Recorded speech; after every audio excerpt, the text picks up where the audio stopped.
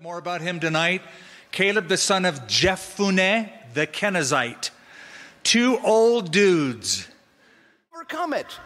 And yet now in 14:6 we read, but Joshua the son of Nun, Caleb the son of Jephunneh, who were among assembly gathered there.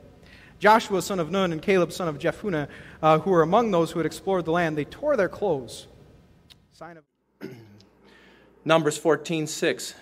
And it says, but Joshua the son of Nun and Caleb the son of Jephunneh Came to Joshua in Gilgal, and Caleb, the son of Jephunneh, the Kenizzite. The people of Judah approached Joshua at Gilgal, and Caleb, son of Jephunneh, the Kenizzite, said to him, "You know what the Lord said to Moses, the man